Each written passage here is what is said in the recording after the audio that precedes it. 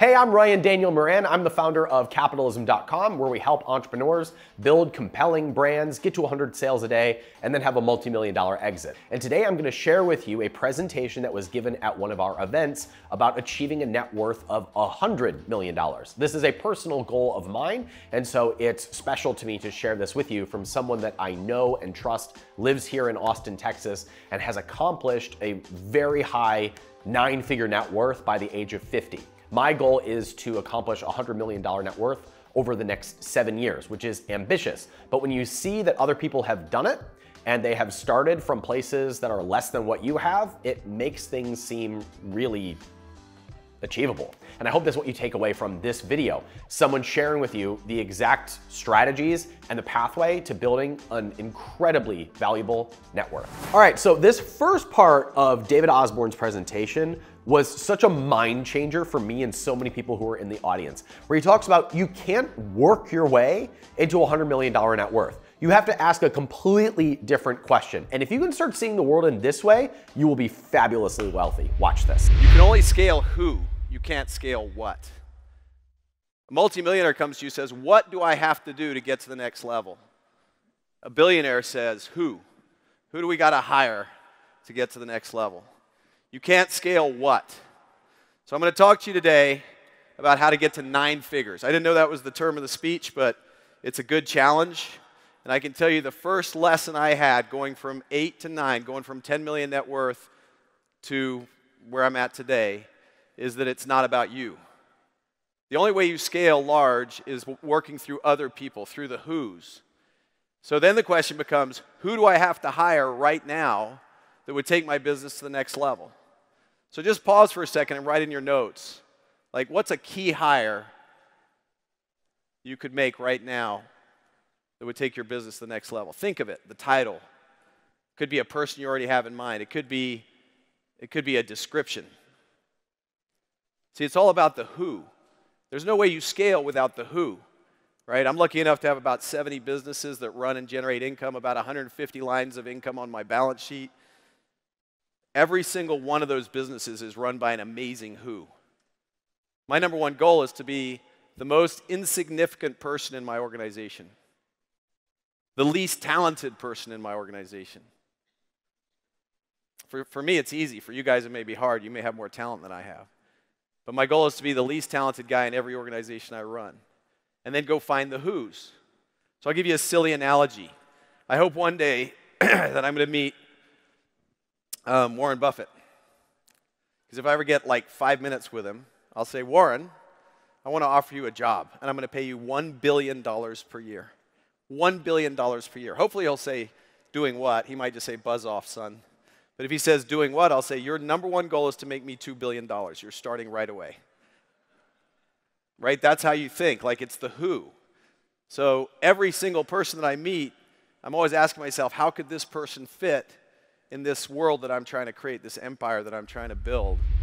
The answer to almost every question is who. Not what, not even how. It's who. Because when you can partner with somebody, you can create more together. My old business partner and I built a $15 million business that would have never existed had we not worked together. If it wasn't for him, the business would have never happened because it would have been a crazy idea in my head. If it wasn't for me, it would have been this tiny little business that made a few $1,000s a month because I'm a big thinker, I'm the visionary. We needed each other. That's the question you need to start asking if you want to be really, really rich. It's not what, not how, but who. So what's the first step? What's the first thing you need to do on this journey? Well, according to David, it is about carving your own path. It's about waking up from the matrix and realize that if you don't have a plan for your life, somebody else is going to give you theirs, and you're going to unconsciously follow their plan instead of your plan. Here's what he said about it. In one of the movies that I love, that guys my age all love, young guys may not know what it is, but there's this movie called The Matrix, right?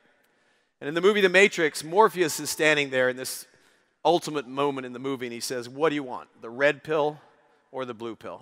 You're going to take the red pill or the blue pill? And all of us think, oh, we're going to take the red pill, and we're going to wake up from the matrix. So my belief is there is a matrix, but I don't know how to wake up from it. All I know how to do is create my own reality within it. So write this down. The implicit system is my friend. The implicit system is my friend. And if you'll give me permission today, I'm just going to go a little bit deep with you, right? Because I don't know any other way to do it. The only way I've done it is the way I'm going to share it with you, okay? I do not deserve the success I have. I shouldn't have it. The way I've got here is the following, and I'm going to list it out for you in kind of a deep manner. So when you take the red pill, what does that mean? Well, in the movie, he wakes up and he's got like hoses in his back. Doesn't look very attractive. But the way we all take it is like, yeah, I'm going to be wide awake, baby. I'm all in for life. Oh, shit. Just knocked my own tooth out. Yeah, I'm going to be all in for life. I'm going to be wide awake. I'm going to like take life as it comes. I'm not going to be anybody else's vessel. I'm not going to be anyone else's slave. I'm not going to be anyone else's servant. I'm not going to run their agenda. I'm going to run my agenda. Right? That's what it means.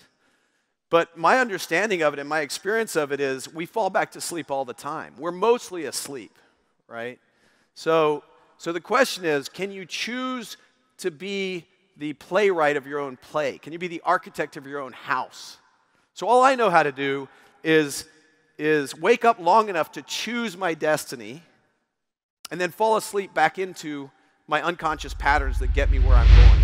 A lot of times you can hear somebody share that is all about people, and you're like, yeah, well, great for you. I don't know any of these people. The first way that you start meeting these people is become the type of person that attracts and serves the people that you need. That requires a tremendous amount of self-awareness, a tremendous amount of personal responsibility, and it's work, and it's constant, it's lifelong. This past year, I had to look myself in the mirror and say, I don't deserve $100 million net worth. I don't deserve the type of life that I want. I gotta become a different kind of person, and that journey will never end because hopefully you'll be growing until the day you die. So let's talk about how you start becoming that type of person. David laid out some of the personality traits and the habits of the people who become the person capable of bringing in the types of relationships, casting visions, and are worthy of $100 million net worth. How do you become that person? Start with these traits that David shares in this clip.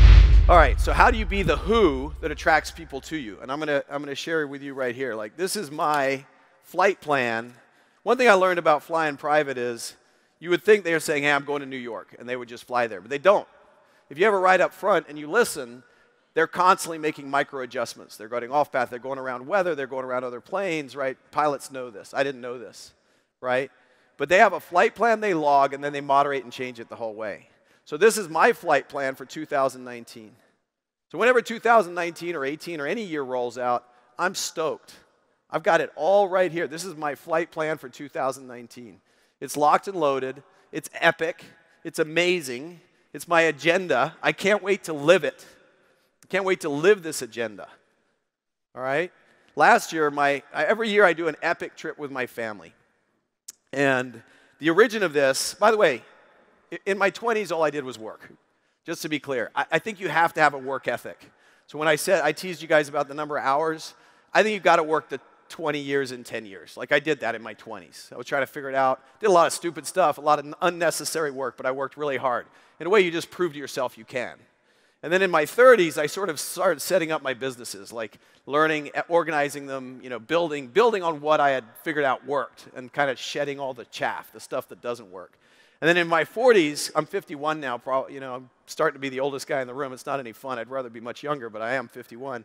In my 40s, I took advantage of what I'd learned. I just kind of pounded and compounded my empire, built on it, and started making a ton of money. So what I'm sharing with you is like just refined over 20 plus years. When I started, all my goals were business and money. My wife, then my girlfriend, said, dating you is like being in the backseat of your car. And I said, that sounds awful. Why would you put up with that? And she said, every now and then you put me in the front seat, and it's so nice. And so when I married her, I endeavored to put her always in the front seat, which is why my goals always start with family. I always start with the family. What I realized is in my 20s, I sort of stole the decade of my life from the juicy, fun stuff. Now, I had a blast working. I got significance from working. So I'm not going to say it wasn't fun for me. But I didn't do anything. I just worked 27 to 35-ish. So now I put all the family stuff first. I put all the epic stuff first. I'm going to come back to this why in a minute. So last year I took my family to see the Northern Lights. It was epic. It was incredible. And I loved it. And that's what I've got locked in for 2019. Like, it's just epic. I got 3 kids, 2 of them still at home. And my daughter's goal this year, 9-year-old, is to see the Grand Canyon. So I haven't figured out yet how, but we're going to do a wicked Grand Canyon trip. I don't know if we'll helicopter, whitewater raft, or whatever. I got to figure out all the details. So I always start on this locked-in life with the fun stuff, the family stuff, the purposeful stuff, the contribution stuff. Why? Let's go back to the why. Who do you need to build your business to the next level? You've got to attract the who. How do you attract the who? By being somebody that other people look up to. My mentor, billionaire Gary Keller, who I've been around my entire life, taught us life balance from the beginning. Fitness, health, relationships, spirituality, contribution. I can tell you that that's the kind of person I want to be, so I'm attracted to. If I'd been in a company in my 20s that said, your goal is to work 100 hours a week until you die, and by the way, if you need to take Coke and drink and do whatever to get yourself there, you should do it, I might have done that. I was impressionable. I was ambitious. I was 20 years old. If I'd been on Wall Street, maybe that's the life I'd have lived. But instead, I was with a guy that said, you got to have balance. You got to have a way of living your life. So I built this in. This is locked and loaded. That's 2019. But I want to share with you 2018. This is a journal that's almost ending. And I want to share with you that I have every quarter I review it. So if I go back to the beginning of 2018, right? That's cool. That was the backtrack. So there's 2018 first quarter, right? And then if I flip it forward, there's the next quarter. What I want you to see, if you can see that, maybe I hold it down there, is this is a dynamic, living, breathing document. This is like my constitution with myself. And when I put on here, work out 240 times, I check off a Roman numeral every time I work out. I know that last year I worked out 216 times. I didn't hit my goal of 240. So I put it on here, I check it all the time. Read 30 books, be on 10 podcasts, listen to 40 podcasts, take my family on an epic vacation, have 3 daddy-daughter dates with my 9-year-old, watch 10 Shark Tanks with her. So all of this stuff is in here, like it's an epic life. But when I started, I didn't follow through. Like when I started 25 years ago, I just would write stuff down and I'd get 30, 40% of it done. And that was my style, that was my life. But I just rededicated. So I think the number one thing is to be massively, massively purposeful and have goals in all areas of your life. So how does all of this translate into making a lot of money? Yes, it's about people, and people are about who you become. But how does that translate into making a whack ton of money? In this next clip, David shares about how he thinks about money, how he strategizes, and exactly how he goes about achieving his goals that have made him so rich. Money is just stored energy, right? So money is energy. You can use it to do stuff. Like I can use money to go back and forth from Breckenridge to meet you guys, provided that storm that's rolling in doesn't shut me out. So I can do that. That's just money. It's just a time machine. It just changes your ability to get stuff done, right? So if money's energy, how do we earn money? What do we need to earn money? Energy. Thank you. The same thing. We have to have energy. So if you need energy and you're working 100 hours a week and you're not going to the gym and you're not working out, you're not eating right, you're not looking after your body, what are you doing to your long-term income producing possibilities? You're robbing yourself. If you're married and you're working all the time and you're not looking after that precious relationship, the most important relationship you have, your wife or your husband or whatever, your husband if you're a guy, whatever it is today, if you're not looking after that relationship, what are you doing? You're Jeff Bezosing yourself. You're going to lose $75 billion. It's not relevant, right? And then he'll marry someone else and in 10 years he'll be just annoyed at her, right? That's life. You got to work on that relationship. You got to work on your health. You got to work on the relationship. What about if you're a guy that builds $1 billion business and your kids can't stand you? What good is that? You got to work on all these pieces, right? You got to put them all in your goals. You got to focus on them and just make them part of your agenda. All right, so energy. Life is energy. So do you work out, you get more energy or less energy? More. If you have a beautiful relationship with your wife, do you get more energy? Or husband, do you get more or less energy? And if you have a great relationship with your kids, you have more or less energy. See, it's all a selfish, selfless, reinforcing way of nurturing your implicit system to give you everything you want. Because the more you get, the more you can get, right? Okay, so let's go back to the how, because you're like, okay, I get it. You got a great life. That's nice. So let's go back to the how. The how is simple. You got to manage your energy, right? You got to be ruthlessly honest with yourself. We talked about that a little bit, like slap yourself in the face, be real. What's working, what's not? Am I earning the money I need or not? Am I spending the time with my family or not? Am I working out like I need to or not? You get to sit down and just take a journal and just write down all your thoughts, like where am I, what would improve my life physically, what would improve my life mentally, what would improve my relationship. You just write all that stuff down, and that becomes your goals. You got your vision. By the way, I just worked on a vision to get to 250 million in net worth, 25 million a year in income. Why? Because I got to have a vision. I don't need the money. I always said to my wife, I'm working for you, honey. I'm working to put food on the table. She said to me about 3 years ago, we don't need any more food on the table. So you keep telling yourself that, little man. But that is bullshit. Am I allowed to swear in here? Anyway, she's right. It was bullshit. All right? So what do I do? Why do I do it? Because I want to stay engaged. I want to stay in the game. I went on a vacation with my wife and my daughter and my son. We took like a 12-day vacation. It was awesome. But about day 7, you know what happened? I woke up. My wife's like, hey, can you go get me breakfast? I went and got her breakfast. I brought it back. Then my daughter woke up. She's like, hey, Dad, can you go get me something to eat? I'm hungry. So I went and got her something to eat. I thought, this is retired life. I just sit around and everybody tells me what to do. I don't want that. I want to keep building businesses. So I immediately got motivated, went back to my life and said, how do I get to 250 million in net worth and 25 million a year? Not because the money makes a difference. It doesn't. It makes no difference. But it's the game. It's the engagement. And then I threw in a little twist on my goals. Could I give away $100 million while making it to 250? So that's interesting. So now I've recreated the game and I'm keeping myself engaged while having fitness, health, relationship, nurture, contribution, all of the stuff, right? And I'm adding all of that in, okay? So now you got your goals and you've got your energy. I cannot overemphasize to you how important energy is. Like, you've got to manage your energy. You've got to have a lot of energy. If you're pitching people, you've got to have that energy to pitch. If you're leading people, you've got to have that energy to lead, right? So you got to nurture that. All right, in this last clip, to wrap everything up, David shares his step-by-step, his thought process of how anyone can go about carving a path to a 9-figure net worth. So this is for you if you're like, just tell me what to do and what my future is gonna look like. Here's what David says you need to do in order to have a $100 million net worth. There's no way you can get to be a 9-figure investor unless you build businesses. Real estate's a great investment. I love real estate. You can invest in real estate all day long, and you can be a 10, 15, 20 million a year guy when you're done. But if you want to actually, manifest giant wealth, you have to build a business. You have to roll out a business that has a multiple at exit. Most of you guys probably already know this. So that's the game we're playing to get to 9 figures. When you're young, you can take massive amount of risk. And when you don't have kids, you should just be all in all the time. Nothing I like better than seeing a 20-something-year-old that quit their job to go all in for their business. Because what you're really getting, whether you win or lose, is the knowledge. All right. And then as you get bigger, then you've got to nurture the dollars. It's all about the dollars. The dollars, have to earn a fair rate of return, right? So you have to take those dollars and invest them wisely. Warren Buffett's rule number 1 is don't lose any capital. Rule number 2 is see rule number 1. Okay, that's with your investment dollars. But on the other side, on your aggression dollars, you go all in when you see something that wins. I was sitting with Richard Branson on Necker Island, not because he's my friend. No, I'm not name dropping because he's my buddy. I paid 50 grand to go to his island for a week. It was nice. And I was sitting with him, and he said, people said to me I got lucky. He said, I got out of the record business right when it was dying, and I got into the airline business. He said, and they're right, I did get lucky. He said, but you've got to put yourself in a position to get lucky.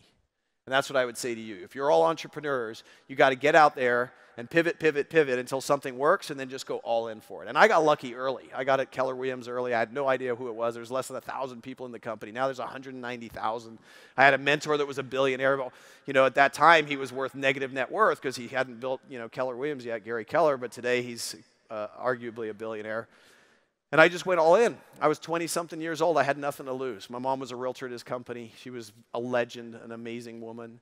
And I just went all in because I didn't have any other option. And then it struggled. Back then, a lot of them were failing, but we started having a breakthrough. And I just kept going all in. And so I ended up the largest franchisee, more by default than anything else, just because I went all in.